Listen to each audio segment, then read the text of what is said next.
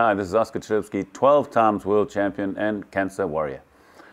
The story starts basically in Australia, in Perth of all places, and I went over on the ferry, the Rottnest ferry from Fremantle across to Rottnest, and when I got off the boat, I had such a searing pain in my back. I thought, gee, I wonder if I should do this doctor race. I trained for it. I won it 3 times before, and I love racing the doctor, which is one of the best downwind races in the world. And I got off that ferry, and because I was sitting still, the pain was excruciating. I thought, should I actually be doing this race? I've got nothing to prove. But what happened? I got into my boat, paddled a bit, and it was still painful. I had my slops in the front of my boat, and I said, okay. And I had my friend who was going to take my slops. So I paddled up there, and he had a big boat. I threw the slops on board, and I thought, should I be doing this race? But the wind was blowing, the sun was shining, and I love lots of wind. I thought, okay, let me start. So off I went, and I started very slowly. I mean, it's unbelievably slowly because I was in pain. And as I went along, it just got better and better. The winds got harder and harder, and I started catching and overtaking people. But I was still in pain, and I still pushed it hard. And then sort of about 4 kilometers from the end, and you finish at Sorrento Beach, I decided I'm not going to kill myself to try and win the over 50s. But I was catching everywhere, which made me feel good. And then I slowed down, finished the race, and within a few hours I was on my plane back to Portugal. And I thought, gee, I had all these painkillers, nothing had worked, the pain was excruciating. And it's funny, I was in the Emirates Airlines, the hostess came to me and said, no, I've got a good way to alleviate pain. I said, well, gee, I've tried everything. She said, no. She took a 2-liter bottle of water, filled it up with boiling hot water, and those same socks that you get on in the business class, put 2 socks over the boiling water and put on my back. And suddenly, for the first time in maybe 2 months, I had a bit of relief, pain relief. I couldn't believe it. And I subsequently found out that if you put hot water and something hot on your, it confuses the nerves. So that gave me a bit of relief. And then I said the first thing, as I landed in Porto, I said, listen, I told Victor, my physiotherapist, I said, listen, I want to go and have an MRI. This is ridiculous. I went the next day to have an MRI, and I couldn't even lie in that chamber for more than 10 seconds without getting up and going. It's the first time that I had to push the button to say, listen, I've got to come out. Stand up, back and stand up, and then they actually give you a drip so they can see what is going on with this, whatever was in my back. After half an hour, get all the results, and then the radiographer, not the radiologist, the radiographer comes and I said, hey, can you see anything? And she's not allowed to do this, but she said, have a look. And she showed me the photograph and the MRI. She says, here it is. There was a big tumor pushing on my spinal cord. And I thought, oh, so this is going to be interesting. And it was on the 25th of November, one day before my wife's birthday.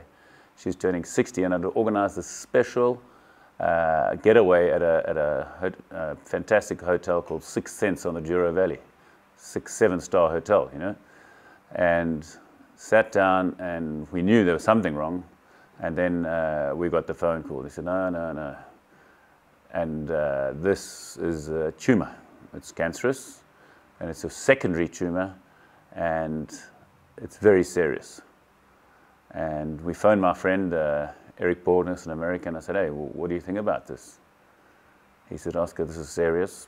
Don't know how long you got.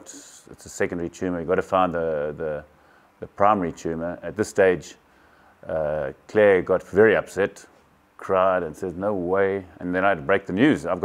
Tomorrow is your 60th. I've got a special function. She says, no way. And she was crying so badly. We didn't tell the kids or anything like that. And I said, listen, I'm alive. I haven't had a heart attack. You've still got me, and I feel good. And I don't know what this cancer is all about, but I'm alive, and we are going to celebrate your 60th, and which we did.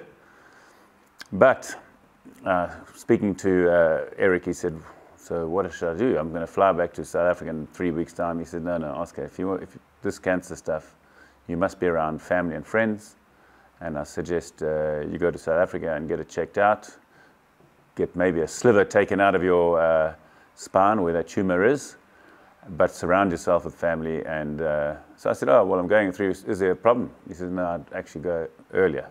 So I really came back much earlier. The next 2 days I flew there. The kids came to say goodbye for 3 days, and then off Claire and I went to Cape Town, straight to Chalupsky, to Professor Dunn, who was going to do an operation to take a piece of this tumor on my back to get it analyzed to see what the actual primary cancer was.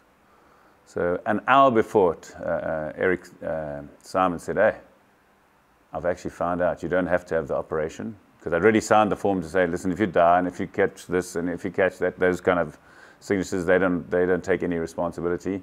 He says, I think I found it. You've got bone marrow cancer. I said, what? So what does that mean? Multiple myeloma. I said, when can I start paddling? Next week? 2 weeks? What's it going to do? Are you just going to... He said, no, it's a very long process. And that was the start of the fight to be a warrior, to conquer this incurable cancer called multiple myeloma.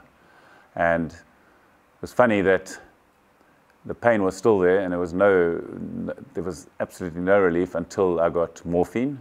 And then I administered morphine for, I never forget, I had morphine every day, 3 times a day to kill the pain. And then I was having radiation every day for 10 days. And the radiation shrunk the tumor, so it pulled off my spinal cord. I never forget, on the 25th of December, the pain finally went, and then I was off my morphine. And then came the road of chemotherapy for 7 months, every week for 2.5 hours having chemotherapy. And the funny thing about it, maybe it's my attitude, but it never affected me one bit. In fact, it was through the middle of lockdown.